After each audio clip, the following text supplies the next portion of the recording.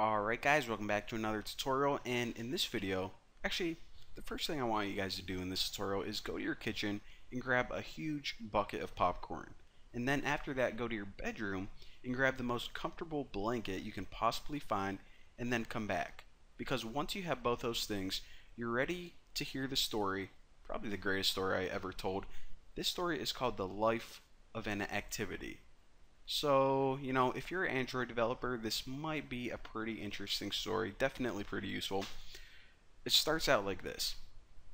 Every activity that you ever create is going to be a subclass of the special class that we didn't see yet, called the activity class. So out there somewhere, there's this activity class, and every activity that you create, we're going to inherit from.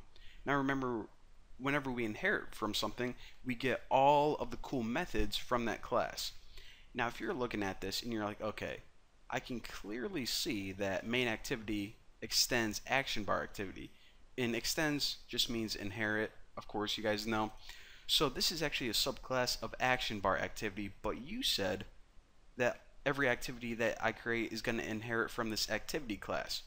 Well, even though you can't see it directly right here, this action bar activity is inheriting from another class, and that class is inheriting from activity.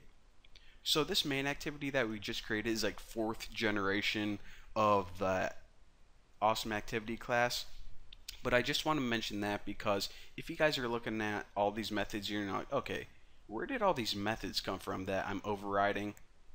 Well, they came from that activity class, and all this class is it's pretty much a basic template that gives us a bunch of cool functions that we could use on whatever activities we create. So that's the purpose of that. So since we have all these cool functions, let's talk about what they are and why we need them. Well, every activity that you create, it goes through a certain life cycle. Now the first thing that happens is it calls this method called onCreate. So whenever the user first starts your app for the very first time and your activity is born, it gets created. Now, in this activity, what you typically do is you set the layout. Of course, that makes sense. The very first thing you want to do is give the user a nice interface set up to look at. Now, just a real quick overview, and I'm going to talk to you guys about this in detail in just a second, but eventually, whenever they close out of your app, it's going to call other methods like onDestroy. So whenever your app, whenever your activity is about to get destroyed or die, what you might want to do is do things like save their data for them. So if they, I don't know, are playing a game or something, you might want to save all of their settings so they can have it the next time they open your app. So basically what I'm trying to say is each activity that you create is going to go through many different stages in its life, or many different states as it's more commonly referred to. So in this tutorial, that's what I'm going to be doing, talking to you about every single state and the details of each. So the first thing that you actually probably want to do is start your emulator, because I know they kind of take a long time to boot up, and we're actually going to be tweaking some of this code and changing some things. So yeah, go ahead and do that. Now another thing I want to mention is this. I'm going to be talking to you guys through each stage of your activity's life, and instead of just me explaining it and talking through it, I figured it would be a better idea to actually print something out on the screen every time the state of your activity changed. So what we can do is we can actually import this cool class, and this is another tip. You guys are going to learn like 2 things in this tutorial. Bonus information. Alright, so if you go to android.util.log, what this is pretty much a package that lets us print out log information. And all we're going to do is we're going to print out something on the bottom of the screen that says like your activity is being created or something. So that's all we're doing. Alright, so once we have that imported, go above all your methods, and we're going to make a new, let me scroll down here. We're going to make a new private static final string variable, not string,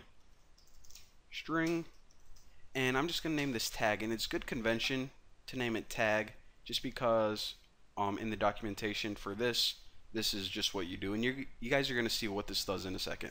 Well, I probably should talk you guys through this. So the purpose of this tutorial is to talk to you guys about the different states of your activity. Now, by default, your emulator is going to be sending out a bunch of different messages pretty much when any event happens, and there's a lot of crap that happens on your phone, but we are only interested in these messages regarding states. So just to filter out the important messages, we're going to make a special tag and stick it on each activity. It's going to be called Bucky's message. You can actually name this anything you want because it's just like a unique identifier to say only print out these log messages and not all the other crap that we don't care about. Alright, so once we have that, what I want you to do is go down to onCreate right here, and I'll show you guys how to add one of these log messages. So if you go log.I, what you can do is you can throw in two parameters right here. The first parameter is your tag.